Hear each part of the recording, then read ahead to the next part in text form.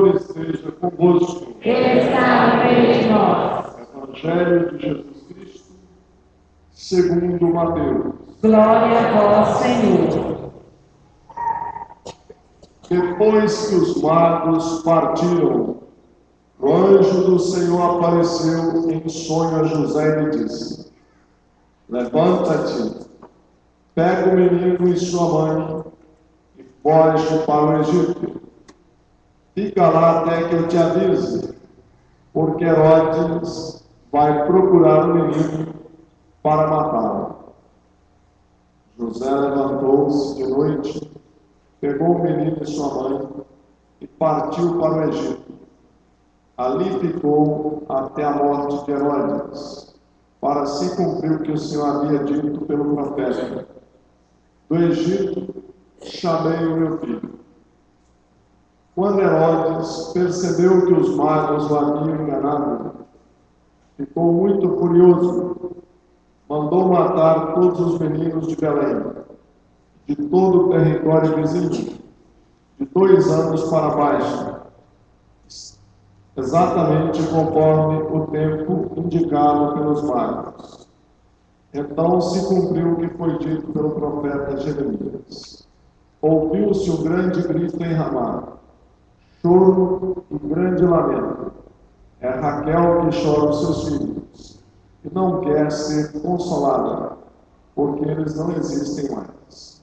Palavra da salvação. Glória a vós, Senhor.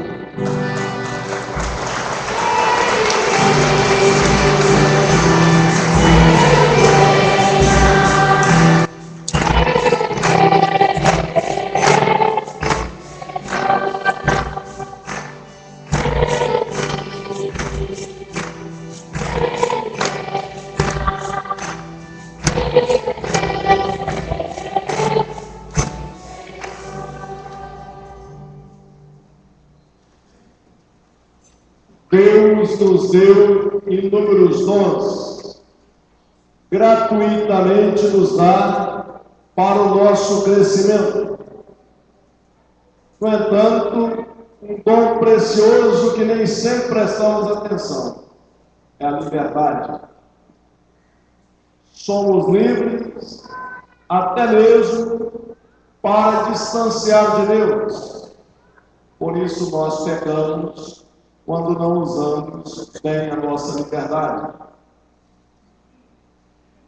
E assim, nós vemos que o Natal, que deveria continuar representando para nós acolher a fé no Salvador, este grande presente que Deus deu à humanidade, enviando o seu Filho para nos salvar. Muitos hoje, de outro modo diferente daquele tempo, sem perceber muitas vezes, rejeitam e destroem esta presença do Libertador e Salvador em nosso meio. Os magos acolheram bem a fé no Salvador, representando os povos pagãos de onde não esperavam.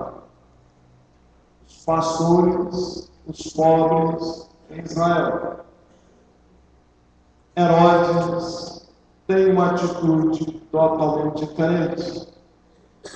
Quer de qualquer maneira exterminar o menino Jesus. E muitos inocentes morrem por conta disso. Por isso a Igreja hoje celebra os santos inocentes. Mesmo sem conhecer Jesus, mesmo com poucos dias de vida, deram seu sangue também por causa do Evangelho. Estão inocentemente agraciados por Deus e na sua glória. Mas hoje vemos que a atitude de Herodes não se dá tão diretamente assim. Seria inaceitável socialmente a atitude dele hoje. No entanto, há muitas maneiras de nós destruirmos os irmãos, e lamentavelmente fazemos. Desde a destruição física, uma psicológica, emocional, desde as mortes aí pelo aborto provocado, tantas outras situações que traduzem de alguma maneira o espírito de Herodes que continua em nosso coração. Espírito destrutivo de quem o ameaça, nós continuamos conosco, lamentavelmente. Resgatar sempre este presente natalino em nosso coração, o Salvador que veio ao nosso encontro, a nos comprometer cada vez mais com a vida. Quanto mais nós promovemos a vida humana, nós estamos vivenciando a grande espiritualidade do Natal. Nós vamos caminhar a exemplo dos grandes santos como São Judas, que morre também pela fé, não como santo inocente, mas consciente da sua missão, que ao celebrar também a nossa devoção a Ele, que aprendamos com São Judas Tadeu, conscientes da nossa missão, vivê-la, ainda que tenhamos que testemunhar até as últimas consequências, a nossa fé em nosso Salvador, Jesus Cristo. Fiquemos de pé. Cantemos a profissão de fé.